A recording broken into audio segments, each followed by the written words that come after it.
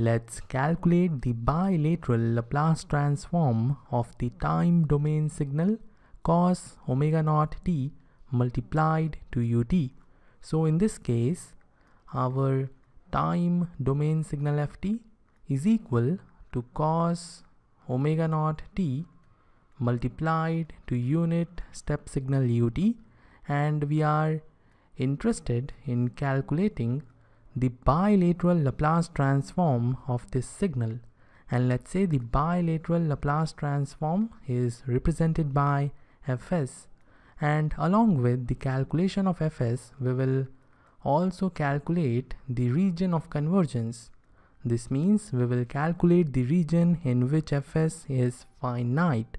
So let's see how we can calculate Fs and ROC of Cosω₀t multiplied to ut. And for this purpose, we will focus on Cosω₀t first. We know Cosω₀t is equal to 1/2 inside the bracket e power j⁡t plus e power minus j⁡t.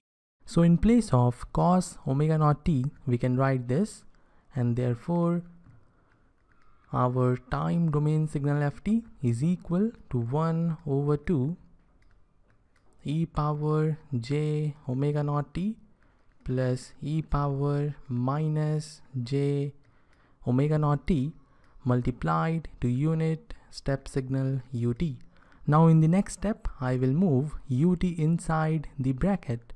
So this will give us ft equal to 1/2 inside the bracket e power j⁡t multiplied to ut plus e power minus j⁡t multiplied to ut. So this is what we have, and to obtain Fs, we will focus on the calculation of Laplace transform of e power j⁡t multiplied to ut and the calculation of Laplace transform of e power minus j⁡t multiplied to ut. And it is very easy to calculate the two Laplace transforms because we know the Laplace transform of e power minus at when multiplied to ut is equal to 1/s plus a, and the region of convergence is sigma greater than minus a, where minus a is the real part of coefficient of t in the exponential. So if you look at the time domain signal, you will find the exponential is having the power minus at, and we are looking for the real part of coefficient of t. So step number 1 is to find out the coefficient of t. You can easily locate t in the power of exponential, and this makes minus a as its coefficient. And after that, we will find out the real part of the coefficient. But in our case, the coefficient is already purely real. There is no imaginary part in the coefficient. It is purely real. So we are having minus a, and we will compare minus a with sigma, or we can say the real part of the variable s. And the sign we will have between real part of s and minus a, sign either greater than or less than, is dependent on the signal we are having here. We are having ut, which is right-sided signal, and whenever we have right-sided signal, we choose greater than sign. So finally we have ROC as real part of s greater than minus a. This is the shortcut method to calculate the region of convergence, and I have already explained this shortcut method in great detail. This was just one revision of what we have discussed. Now we will focus on the calculation of Laplace transform of this signal here, and we will consider it as case number 1. In case number 1, we will assume this a here to be equal to minus j omega naught. And we are assuming a as minus j omega naught because when you put a equal to minus j omega naught here, you will find this signal is same as this signal. And we know the Laplace transform of this signal. So when you replace a by minus j omega naught in the Laplace transform of this signal, you will find you are having the Laplace transform of this signal. So let's quickly obtain the Laplace transform of e power j omega naught t ut. I'm writing this signal by replacing a by minus j omega naught, and in this scenario we will have the Laplace transform equal to 1 over s minus j omega naught.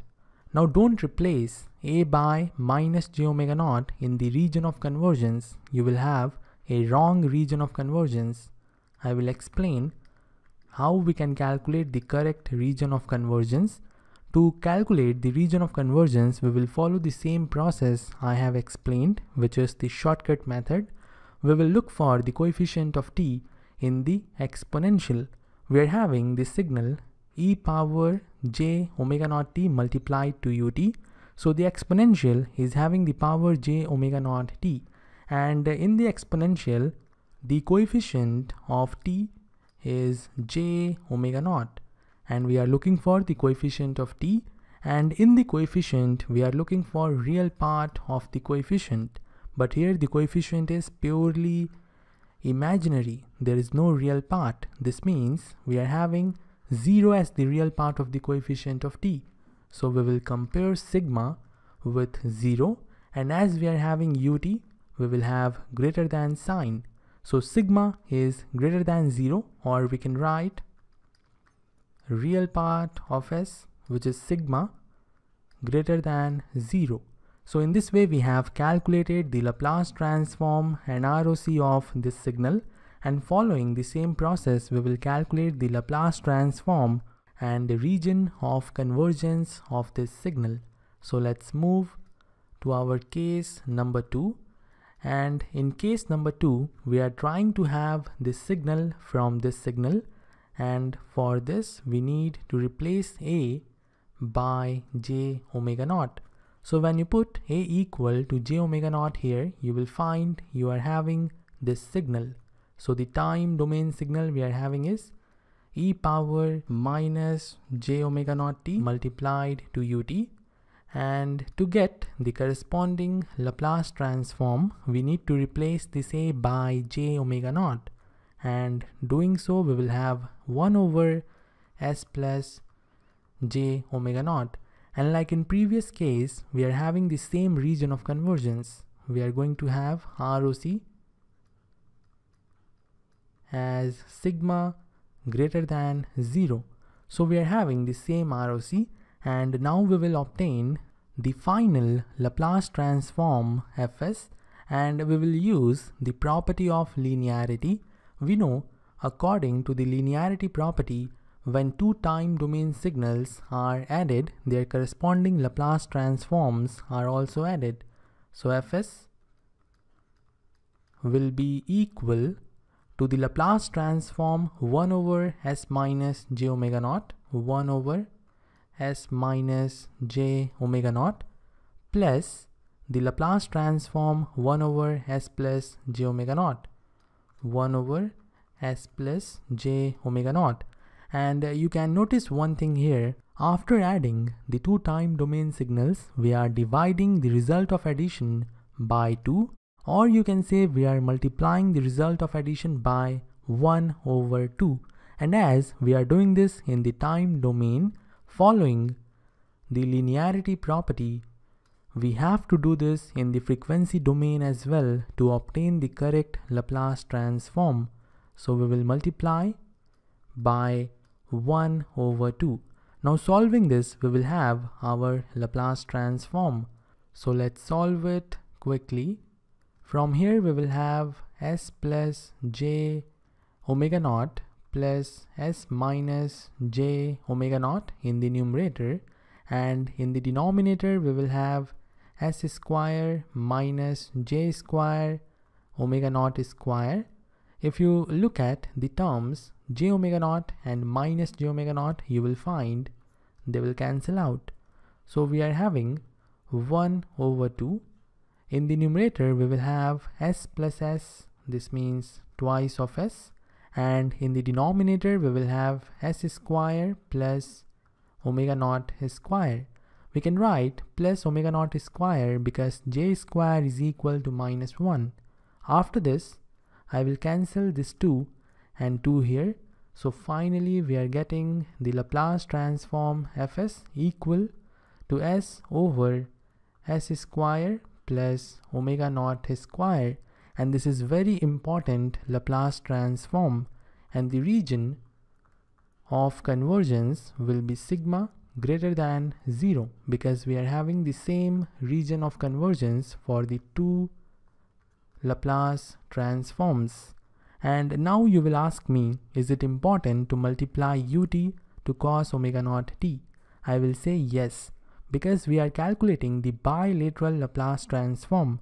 And if you won't multiply ut to cos omega naught t, then in that scenario, the Laplace transform will not exist. I will prove it in one of the lectures and I will provide the link in the description. So this is all for this lecture. See you in the next one.